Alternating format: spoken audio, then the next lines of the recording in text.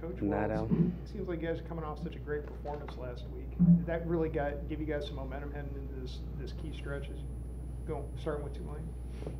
Yeah, I think so. I hope so. I think that we know that we have a tall task at hand, starting this week. And it's really important for us to continue to take it 1 week at a time, continue to grow, get a week better. There's still a lot of things we left out there. I'm really happy with the overall performance of our team. I think there's a lot of bright spots on all three sides of the ball, but still a lot of things we got to clean up. I mean, our punt protection was atrocious this last week. They'll come and attack it. I mean, I think Coach Fritz is as good as a football coach as there is out there, and I think that his record shows for itself. He's won everywhere he's been, and so I think top to bottom this will probably be the best football team that we played up to date. Just they're big, they're strong, they're athletic. Not a ton of weaknesses, so we're going to have to really come in and play a sound football game on all three sides of the ball. I think defensively, just looking at them, nobody's really been able to establish a run game against them, and so I think it'll be important for us to continue to build on what we've been able to do in the run game, find ways to get these running backs the ball. I think when you have a quarterback like Pratt on the other side of the thing, he's just has so much experience. I mean, he's a guy that I think will play on Sunday someday.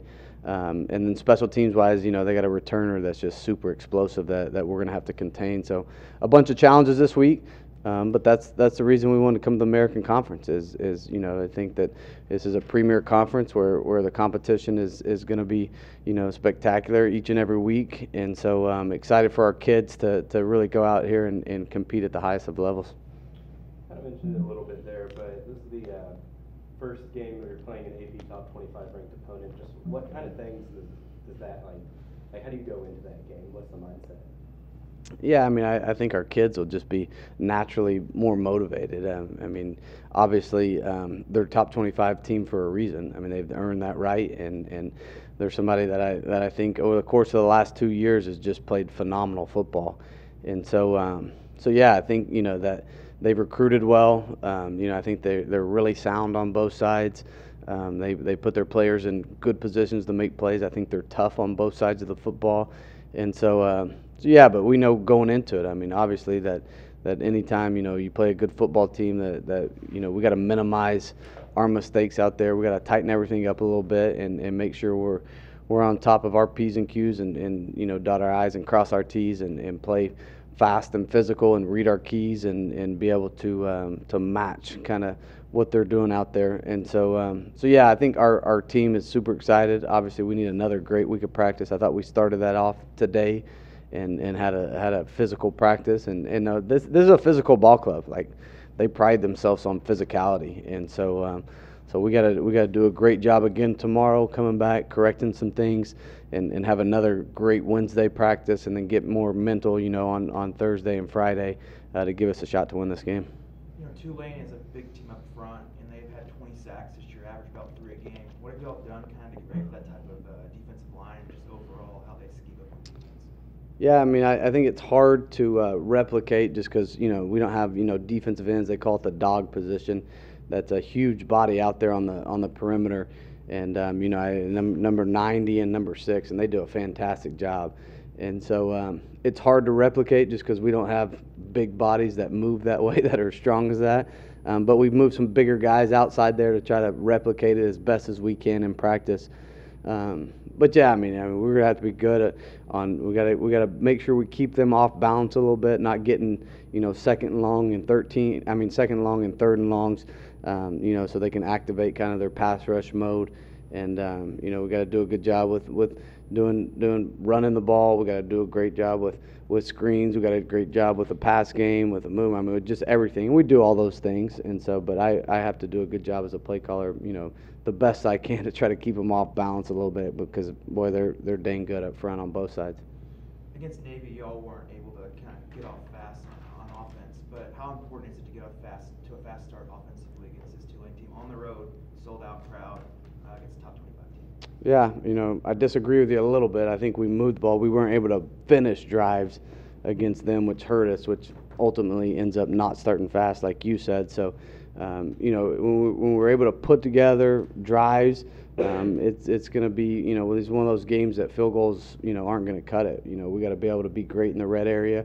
And two, you know, we've been pretty explosive lately, so a bunch of our touchdowns have come outside of the red zone. So we gotta continue to get better in the red area, tighten things up. You know, our quarterback's got to do a great job at getting us in some things down there in the red area.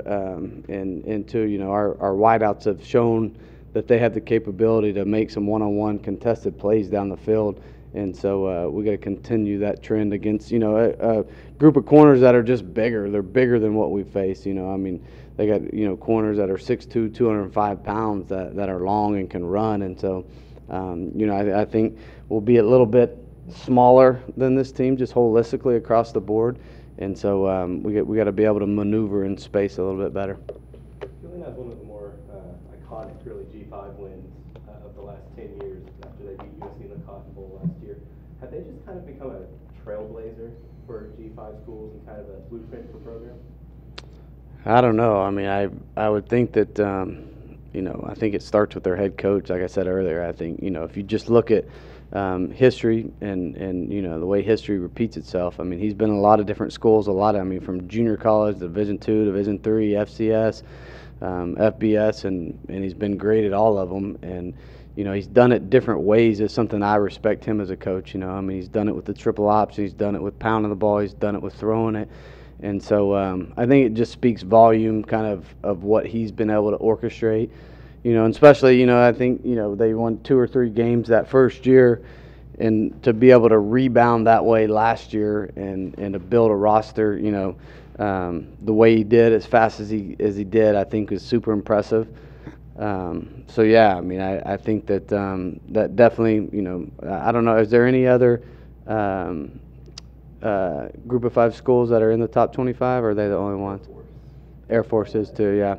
So 2 of them. So obviously, yeah, I mean, obviously I think that he's setting a standard that everybody's kind of working towards in this conference, and reigning champion. I mean, obviously it's what we're all gunning for. Oscar had a really good game this last week. Is he kind of getting back to himself and being healthy and effective at this point? Yeah, I think he's been healthy. You know, it's been interesting with the backs, and it's always interesting rolling 3 of them. Is, you know, one week, you know, they might be in at the right time where, you know, we have a great play call in, and offensive line blocks it up a great way, and there it goes. And then, you know, I don't think he's more healthy now than he was 2 or 3 weeks ago. I think, you know, we were able to block some stuff up front. He took advantage of those. Really good to see him, you know, on there in the third quarter. We got the turnover, and then 2 plays after that, him be able to bust a long one and just show off his speed. I haven't seen him run like that in the open field, and I joked with him just because, you know, he was one of our faster guys on our GPS for the whole entire game. And, you know, I said it was because he had the wind behind him. But yeah, just super proud of him. I mean, he's always in tune in the game. You know, he's a super competitive guy. I like his game day energy. I like his focus, how much he's locked in, even when things haven't been great. And I say not great, I mean, but when he hasn't been able to put together the numbers he did last week. So, yeah, I'm pleased with all 3 of those backs. Another guy that's kind of come on in the last couple weeks, it seems like, is Jordan Brown. He's like 2 tackles the last 2. Has he started to kind of maybe settle into what you guys are doing defensively? Yeah, I think just a part of the growth in this system, and really kind of figure out, you know, where he needs to be. Now, the one thing the last couple of weeks, I think he's played more physical. He's used his hands, he's shedding blocks, and been able to defeat some blocks at the point of attack and go make some plays for us. And so yeah, I think, you know, he'll continue to get better within what we're asking him to do within the scheme as he gets more comfortable. But yeah, I think, you know, he's a guy that he's big, he's long, he's physical, and we need him, you know, in the middle of this defense to continue to be disruptive. Kind of quietly, the pass defense is sort of rising through the ranks in the AAC. Just what have you seen out of your secondary, and just how have they kind of improved as the years go by? Yeah, I think it's just been a gradual improvement. I think they're buying into what we're coaching. I think their you know, alignment's been better. You know, them reading their keys has been better. Our communication, when people are giving us motions, it gave us fits early in the year, and you can see, we're communicating at a higher level. And so it's been fun, watch them pull the trigger. I mean, you see some of those guys, Bryce Linder coming downhill and making some plays and pulling the trigger fast when he gets his key read. It's been good. I mean, I think Evan Jackson's a guy that, showed up a little bit more on special teams this game than he did on the defensive side of the ball. But a guy that will continue to grow back there. Logan Wilson's doing a phenomenal job at really, stepping up to what we're asking him to do. It's a little bit different than what he's done in the past. He's thrown his body around in there. Patrick Smith has been probably our best tackler when he gets there. We still have to eliminate some of his mental bust, but just to see the growth of them all has been good. And I think Coach Jennings has done a good job at kind of working hard, working these tackling drills, twice a week, and they're really showing to pay off during the course of a game. Your defense seems to be playing better than the last few weeks. I mean, you talk about the secondary, but are you just seeing growth across the board from those guys? Yeah, I think so. I think just a combination of everybody doing their job. I mean, I think defense looks extremely pretty when everybody's doing their job, but then, the one time you have one guy in the wrong spot, defense looks atrocious. And I think that's the difference between offense and defense at times is, you can get away with a receiver busting a route here from time to time and it doesn't show up and gash somebody. But, I think playing assignment football, understanding, what we're trying to get accomplished has been good for that side of the ball. So just proud of the way they're working right now. And I think, we got to even take it up another notch starting this week, just because I think, this quarterback is somebody that's seen a ton of different defenses. I think he's an older, mature guy that understands this system at a high level. And so like I said, just to open it, this will probably be our toughest test to date. I wanted to ask you about your team's discipline. Coming into this game, you're top 6 in the least penalized teams in the country. So just kind of what goes into that discipline and kind of staying low on penalties. Yeah, I mean, I think that there's a bunch of things that go into it. Last week, I wish we had a couple of those back too.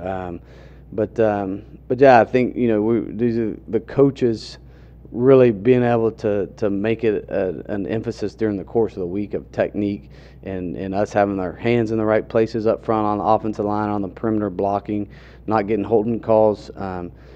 For us to really be able to be in the right spots on defense and not get, PIs. And so, and then our pre-snap stuff has just been phenomenal all year. I mean, we just haven't had many pre-snap penalties at all. And so, that's a trend that needs, and we talk about it. We have a on our good ball, bad ball on Mondays. We talk about penalties and what happened, what occurred, how we need to correct them. And so, hopefully, they continue to buy into that and not make us go backwards. Honestly, this is you and your staff's first season. Was it just kind of something you emphasized from day one, kind of staying away from penalties? Yeah, I think anytime, and easier said than done. And so I just a testament to all of our coaches and just being able to really hone in on the details and to be able to get these guys in the right spot at the right time and use the right techniques that we're wanting to that aren't looking. And that too, I think, this, and I'm not really accustomed to this league yet. We're 2 games in. Just holistically, and even watching crossover tape now, there's not a lot of flags that are being thrown right now. Throughout the whole entire American. So I don't know, I don't have an answer for you on why that is, but just something I've kind of picked up on. Coach, staying on defense, can I get your thoughts on Nathan Richards this year so far? It's 2 sacks down a little bit from last year with 7.5. Could you speak a little bit about what he's doing, or what the defensive line is doing as a whole that's not necessarily showing up in that box score? Yeah, I think this defense is structured a little bit different, and he's not on the edge as much. And so, it's the schematics of it, we're asking him to do something a little bit different than what he's done in the past. Now, the great thing about Mason is never complain any of those things. Like he's been a part of doing whatever we need to do as a team to win football games. And so, I think you'll continue to see, him kind of figure out the things to get good, because he's had some incredible pass rushes here the last couple of weeks. And so I think as he grows kind of in this new position and playing a little bit different technique than he has in the past, that he'll continue to rise and get some major stops for us. We talked a little bit about Rod last week, and I wanted to follow up with you. Do you see any similarities between yourself as a player and maybe the way Rod is playing for you guys? Yeah, plays a different position. I played the H position. But yeah, I mean, we were both punt returners and probably not burners, and so yeah, a little similarity, just steady Eddie, consistent. I think quarterbacks trust him when they throw it his way. He's going to be in the right spot at the right time, and he's got great ball skills. So yeah, I mean, I think there's definitely some similarities there. I also wanted to ask you a little about Noah, who's been, such a steady guy for you on field goals and also been a weapon on kickoffs. How important has he been to your guys' success this year? Yeah, huge. And it's something, as a coach, those are things you forget about. I forget about, it's a luxury almost to have a kicker like that just because you don't worry about, the returns. I mean, there's been very few kickoffs returned on us this year. And so I think, it's something that you don't realize it until you don't have it, and then you're having to defend a lot of kickoffs. And so, we've been able to score, quite a bit this year. And so, to be able to just put it in the back every time is something that's awesome. Obviously, the wind challenged us a little bit last week, but just a phenomenon. I mean, into that headwind, I think they actually returned one of them. But the coverage unit did an incredible job. We challenged them all week. We knew the wind was going to be strong. And so to see those guys finally get down there and make a play, Evan Jackson ended up coming up with it with some excitement, was something good. But yeah, Noah's been fantastic on and off the field. Just he's a great teammate, a great leader in the specialist room, and somebody that I wish we had longer than a year. Yeah, because he's just got a cannon for a leg. You've mentioned it before here and there, but he really does have the strongest leg you've had over the course of your career. Yeah, and I don't even think it's close. I think he continues and can continue to show the consistency, kicking, extra points and field goals. I think he's definitely going to have a chance to play at the next level just because, the strength of his leg and just the way he prepares. I mean, he's a professional every day. He comes to work and I think is truly just a pleasure to be around. Yeah, because the question, it seemed like him coming in, he kind of knew he was a great kickoff guy from his time at Baylor. Has he just really developed as a field goal kicker with his accuracy and what he's been able to do there? Yeah, I can't answer that, to be honest with you, just because I didn't really know and he didn't kick them at Baylor. So I don't know kind of where I have nothing to judge it upon. But, yeah, since he's been here, and we kick and chart, a ton of kicks inside, outside, against the wind, with the wind, all the thing. And he's just been phenomenal as far as accuracy for us. And so yeah, that'd be a great question for Noah and just see if he thinks that he's improved that much. But if I gave you an answer, I'd be lying. All right, Oscar, what do you guys head into this game off such a good performance last week? How much momentum does that give you guys going into the Tulane game, just the way you played last week? It's always good to come off a good energy from the last game. So going into the next game, high energy, high hopes. Like the last 3 or 4 weeks, the rushing offense has really come around. Just why do you think that is, and what have y'all done to kind of improve steadily through the year? Coach Morris hit it right, and when he said it, that more guys are buying into everything, offensively, defensively, and special teams. When you hit all 3 of those in one game, you kind of see what happens from the scoreboard. You were around when you guys beat UTSA, playing a ranked team again this week. What did you guys do so well previously that maybe you guys who were around can carry over to this next game? You just buy in and just be so happy and blessed that you're getting a chance to go against a ranked team. Going into a game like that, it's only 25 teams in the nation that's ranked. So going into a game like that, you're just happy and just so ecstatic that we get a chance to go out here and play these guys. This weekend is Tulane's homecoming game. They're expecting a huge sellout crowd. Just how do you respond? For real? That's dope. How do you respond to having big crowds there, especially when you just seen it, bro? Smile on my face. Let's do it. It's exciting. Everybody loves to see a sellout crowd, man. If you don't like to play in front of that, you shouldn't like to play football. Tulane's a big team up front. What have y'all kind of seen in film and prepared to do for this game against that type of defensive line? Just how they play on defense? Man, just watching them as much as we can. I seen Grubbs. I don't know if Vito remembers this, but Grubbs used to play for LA Tech. Remember his freshman year? So, we watching him again, watching his progression over the years is pretty dope, and seeing, how good they are up front. One of those guys on defense kind of got to watch is Darius Hodges. He's one of the best pass rushers in the conference. 6, right? Huh? Number 6? Yeah. Yeah. So what have you seen out of him in film, and just what kind of things does he possess? Big guy, great outside, pressure. Can't wait to see him. Can't wait to get out there and go against him. Could this be a season-defining stretch for you guys? You have a ranked team this week, and the top 4 teams in the poll you play the next 4 weeks. Is this going to be just critical for you guys to play well in this next series of 4 games? Man, we're just trying to take it week by week, game by game. That's what we're trying to do. Coming in as the top offense in the American Athletic Conference, just what has worked so well for y'all, and what has the balance been like, really? Coach Morris hits it on the point every single time we come into meetings on Sunday. He says that everybody buys in, and once you all buy in, it's very easy to perform. Best game of the season for you this last week. Did you just finally get the right opportunities, or what went into your big performance? Man, I went out there and I just kind of got some good looks, and I was just happy that I got them. And when I got them, I took advantage of them. Temple was a great team, great run defense, but when I got the chances to take advantage of them, I did. Because you came back, the last couple of years you've been, injured a couple of times. Has this just been special for you this year to be back and healthy and playing well? I don't know what injuries you're talking about, but it is. It's been a blessing, man. Every chance I get a chance to put on my helmet for the North Texas Mean Green, it's always a blessing, and always happy to be out there for this team, for this city, man. Didn't deserve so much. Into this game, y'all are one of the least penalized teams in the country. Just Discipline. Yeah, so what kind of things do y'all do to kind of work on discipline and do that?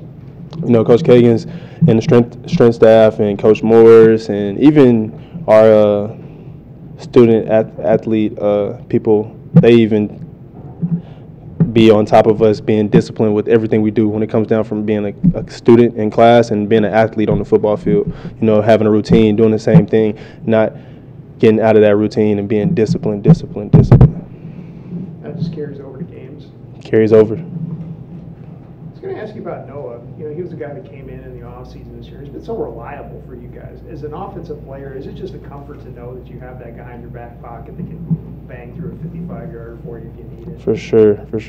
Noah's a great guy, too. And then just kind of going to Tulane. Tulane's kind of been one of the G5 powerhouses last year. Obviously, they beat USC last season. That was a big win. Are they kind of trailblazers for the G5 going forward?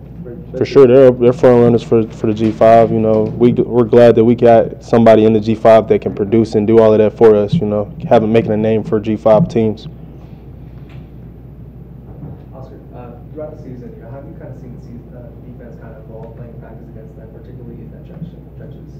For sure, guys are buying in on the defense, and once you get that, you can't really see anything bad going on. Like, if you buy in, you will produce, and that's what the defense has done. Shutout in the second half last week, dope. You seen Coach Capone do the Stone Cold. Like, you want to see that every game, And so after we seen that, I'm pretty sure everybody on the defense is going to want to see that again.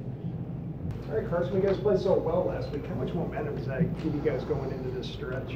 It gives us a lot of confidence going forward. I feel like we played together as a unit really well on both sides of the ball, really all 3 sides of the ball.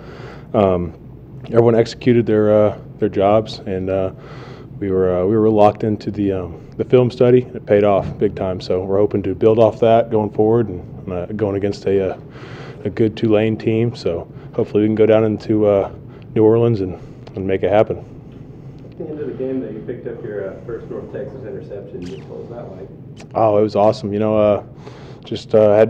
studied all that in film, knew the formation, and knew that route was coming. I knew he really liked to go to that receiver, so rolled over there and was able to make it happen. So it's really cool.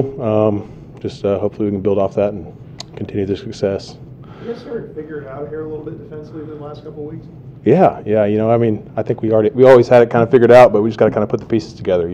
Everything's kind of meshing together really well right now, and everyone's playing for each other and complementing each other right now. So we can, like I said, just build off of it this next week and just keep the ball rolling.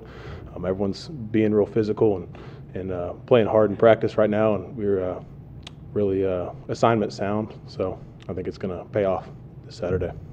Looking at the defense in a holistic sense, picked up 3 interceptions as a unit. Just how big are turnovers going forward, especially in this hard conference slate? Oh, it's huge, and like I said, it all goes into film study. I think we're really locked into that side of preparation, and it does pay off on Saturdays. And turnovers they lead to scores and leads to wins. So if you can keep the ball in our hands, obviously you're going to win more games. And so yeah, it's huge. We're looking forward to this Saturday. Hopefully we can have that happen again. So.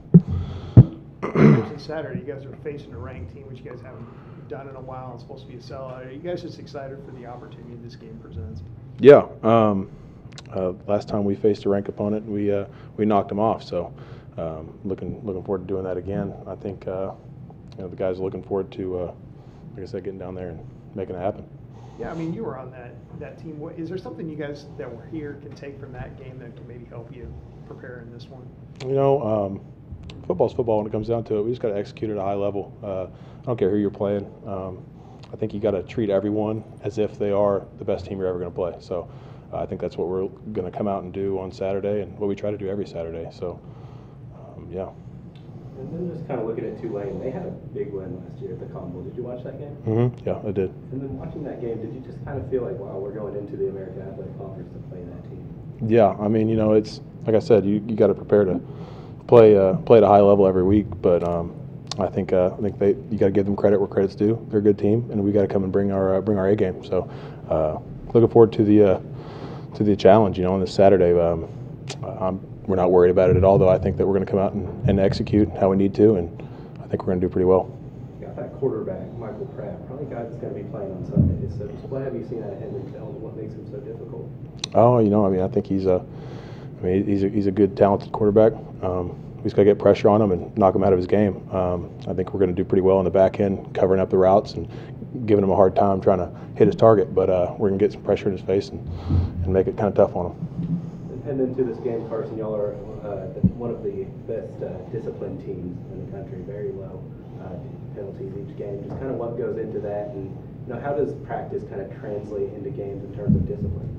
And just being disciplined and knowing what your responsibilities are kind of plays into a bunch of the penalties. I mean, if you got a DB trying to cover a route and he knows exactly where he needs to be, there's going to be way less of a chance for you to get a PI. So just stuff like that. And I don't think that there's anything that really goes into it other than just being disciplined. And we practice that every single day at practice, so translates to the game.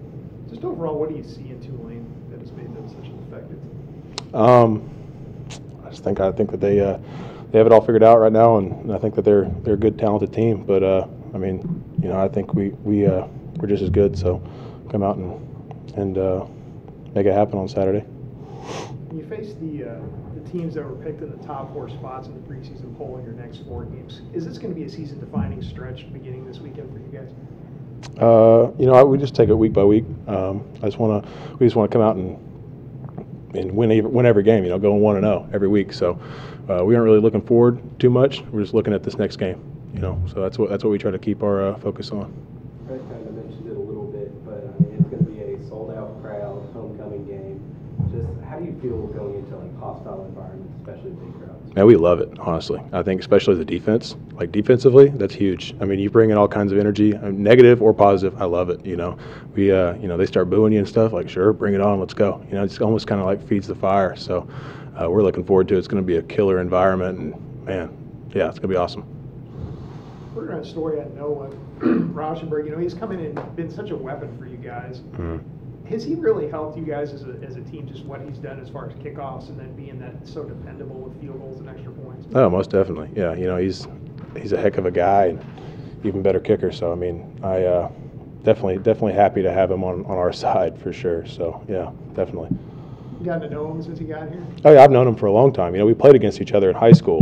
In the state championship game, we played against each other. He went to Union, I went to Owasso, and we were rival schools. So, but yeah, and that kind of played a lot into getting him here because, after he, jumped in the transfer portal from Baylor, Coach Sabota put me on the official visit, and so I was like, yeah, you got to come here and play with me. So what's he like as a guy? Just haven't known him over the years. Noah, he's a great guy. Yeah, he's super into the outdoors and stuff. He's kind of he's a chiller, if that makes sense. So he just kind of hangs out, man. But he's super go with the flow, and he's about his business too. So whenever it comes to kicking, he's dialed in. So good guy.